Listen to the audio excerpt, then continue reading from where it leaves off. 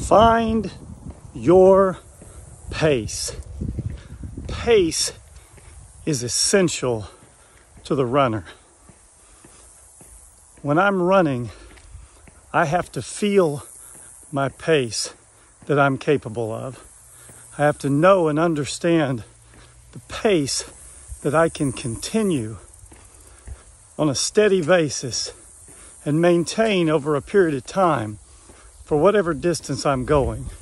If I'm running a marathon, I better not start out at too fast of a pace, or I'll hit the wall and possibly not even be able to finish.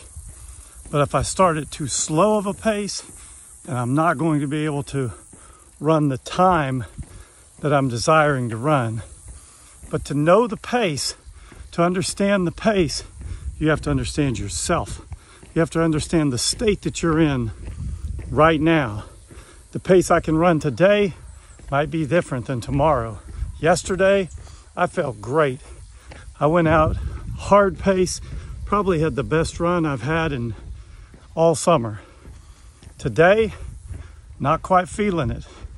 I don't feel like I can keep that continuous pace.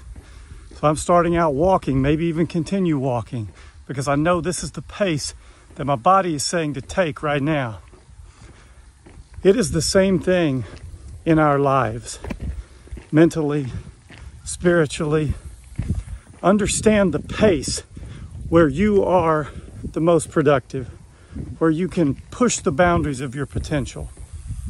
The world tries to push you at a pace that it desires.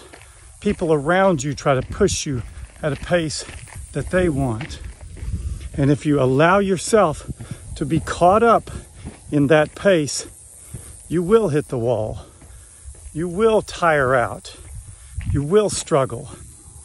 So in every aspect of life, understand the pace that suits you.